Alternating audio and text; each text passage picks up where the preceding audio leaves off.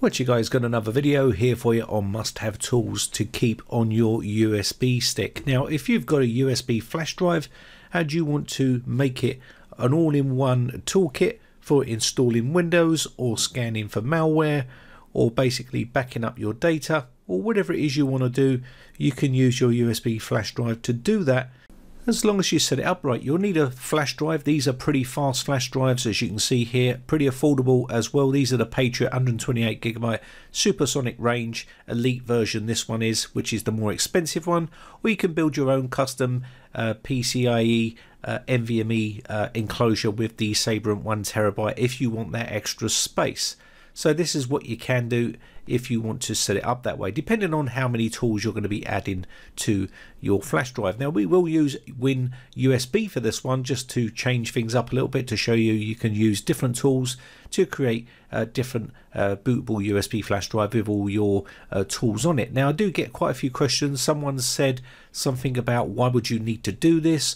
It's pretty self-explanatory really. It means you can have one flash drive with all versions of Windows operating systems on one USB flash drive, which means you can install any version of Windows from one USB flash drive or back up your data using a Cronus or anything like that from that USB flash drive. Another concern was these programs contain malware.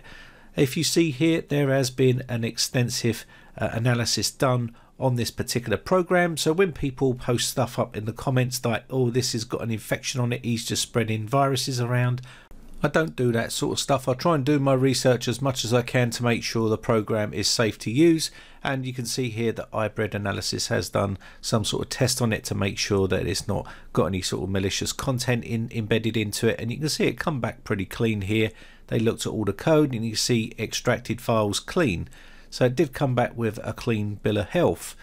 Now also you may sometimes, with some antivirus programs, you may get a flag when you go to click on the program, and this may be because it's an unknown publisher or the nature of the program and what it's actually doing. So sometimes this does happen and it's classed as a false positive, but if you choose not to use it and you want to block it, that's all good. It's up to you whether you want to use these or not. But you can see here this is showing up as yellow. It's an unknown publisher. It means it's just use at your own risk basically, and that's basically what these programs are. You always use these at your own risk, so if you don't want to use them, don't use them. I've used them for quite a few years and I've had no problems. So you're going to need to select your USB flash drive here, and what you're going to do there is once you've got that selected, we can then start to build our bootable USB flash drive. You need to have a bunch of ISO files. These are Windows 10, Windows 8.1 and Windows 7. You can then rename these to whatever you like, and once you've got these renamed, so you can go in here and rename this to something that looks a bit more nicer, and of course we'll just call this Windows 7 Pro SP1, which is Service Pack 1 64-bit, and we can click OK here, and you can see that's now listed on the screen. Now you just have to go through the process here of adding in the ISO images of what you want to do. You can even add in files from a DVD if you want. So I'm just going to quickly name this one Windows 8.1, and we'll call this 64-bit as well because that's what it is, and we'll click OK, and you can see that's now added. So all we need to do is go through the process of adding these in. Windows 10, and this is the latest version of Windows 10 here. I'll just quickly rename this so you can see how it's done, and this will show up on a black prompt screen when you boot up to this, and you can select which version of operating system you want if you're going to make a multi-boot Windows bootable USB flash drive. Now you can also add other stuff in. It's depending on what you want to add to your type of build. It's entirely up to you.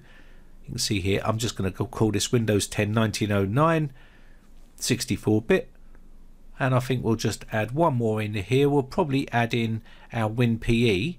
You can see here WinPE ISO. This is the bit you need to add in for your WinPE, so I'm going to add this in here, and we're going to change this up a little bit to make it look a little bit nicer. We don't need to have the .ISO on the end there, and I think that's good enough for what I need here. I can put 64-bit on there, click OK, and she's good to go.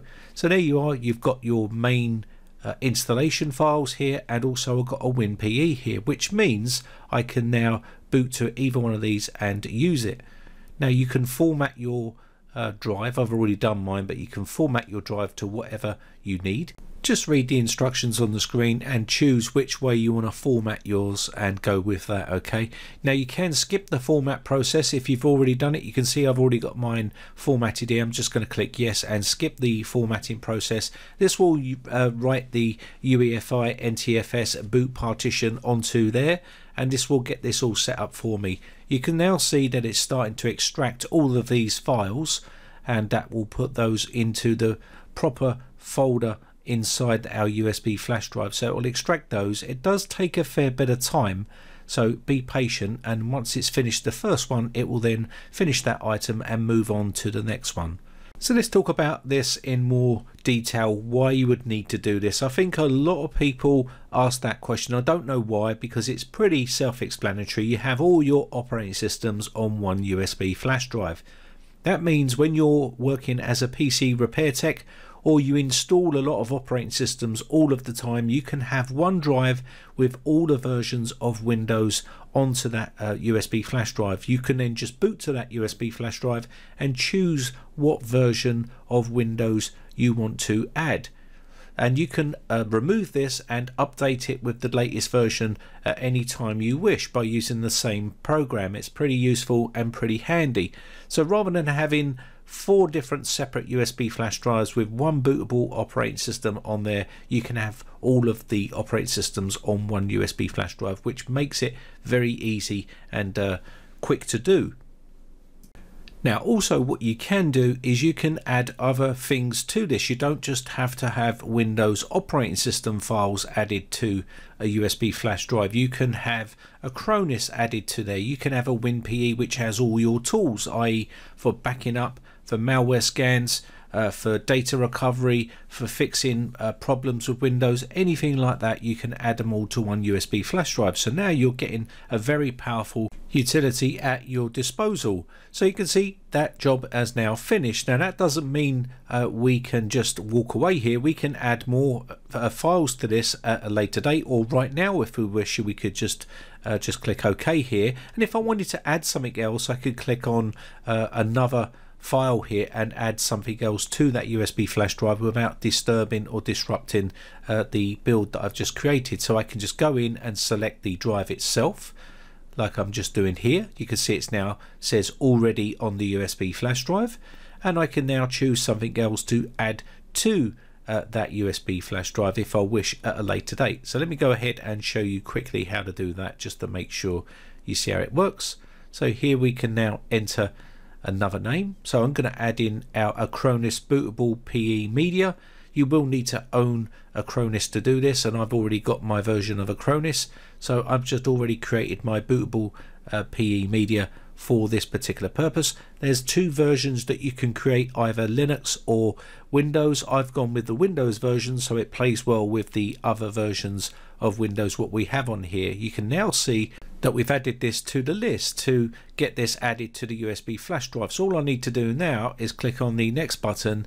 We don't want to format at this stage. We're just going to say yes here, and this will start writing the UEFI NTFS boot partition and start to add that to our drive. So you can add things at a later date if you wish, and just let that go ahead, and you can now see it's extracting this and starting to add this to our flash drive. All you need to do here is now click OK here, and that is done. That is now finished. Obviously I've speeded that process up, but once you've finished you can close this off. Now if you push continue, it will ask you to keep adding more stuff. So if you've finished adding content to your drive, you can then close this off. As you can see, this one pops up here, and that's because we're going forward without selecting anything. So just close off the actual program once you've finished, like so. And you can then boot to that USB flash drive and install any versions of those windows. Let me just show you another one which we can do here. So I'm going to quickly select our USB flash drive and go through here, and I'll show you another thing that you can do. So we'll add in our ISOs here. We're not going to go with vast amounts of Windows versions. We're just going to have a Windows 10 here, just because that is the most common operating system nowadays. So we'll just add this into our list, and I'm going to add in some antivirus program and also a backup program as well. So let's go ahead and add something else in here. So I'm just going to quickly go to here and add in my Acronis.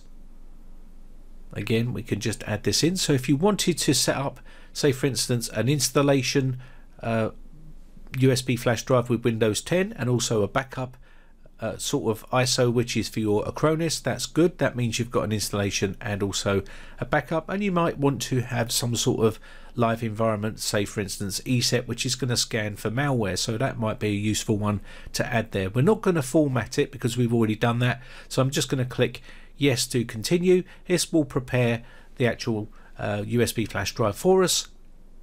And you can see it can be as complex or as easy as you like. It will start to download that ISO off of the internet for us and get it ready on our USB flash drive. And you can see it's just finishing off Windows 10 here.